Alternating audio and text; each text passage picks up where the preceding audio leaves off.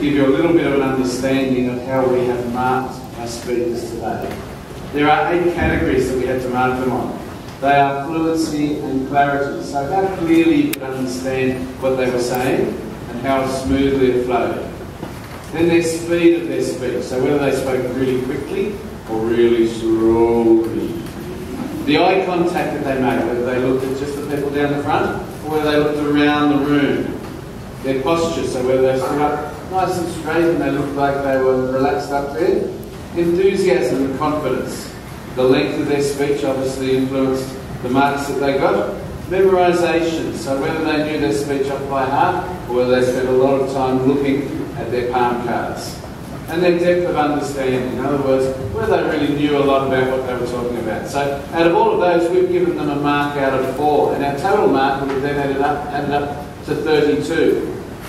Now when Mrs. Naden, Mr. Tyler and myself went into the back room and looked at all of our marks, I think the difference between the person who came first and the other end of the spectrum, the person who came 8th, was only something like 27 to 32. So it was really, really close. And I'm sure that when we announce our winners, some people will go, yep, I think that was pretty close to the mark. Other people will go, well, no, we interpret it differently. And that's okay.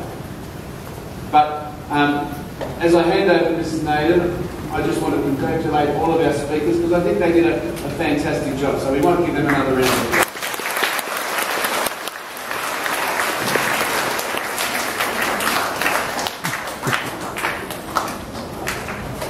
Good morning. Thank you everyone for inviting us along to listen to your wonderful speeches. It really was a pleasure to be invited. The 3 of us have been really impressed by all of your professionalism as public speakers. You're all extremely confident and you're able to work the room like pros. I'm certainly looking forward to working with all of you when you reach high school. It was an extremely difficult choice, and that's why we were away for quite some time. There was a little bit of heated discussion there because it really was extremely difficult to determine who the overall winners were. But nevertheless, here we go. We've got a highly commended Luke Briscoe in Year 4.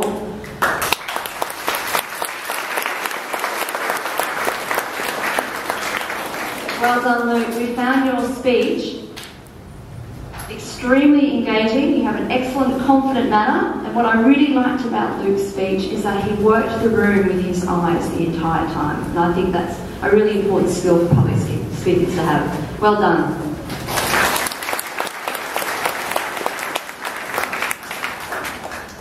Our Year 3 winner, Naomi Liu.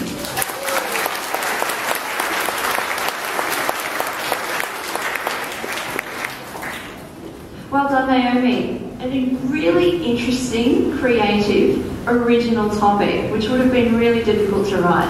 And I thought you did a stellar job. Well done.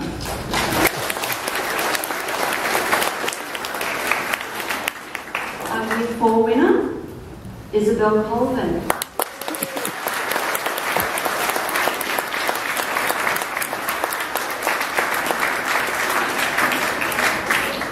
Another original, creative and humorous speech. And I love the way Isobel used personal anecdotes. So anecdotes are personal stories that we can use to highlight a point. And she certainly used some interesting, humorous stories from her family life to reinforce her arguments. So well done.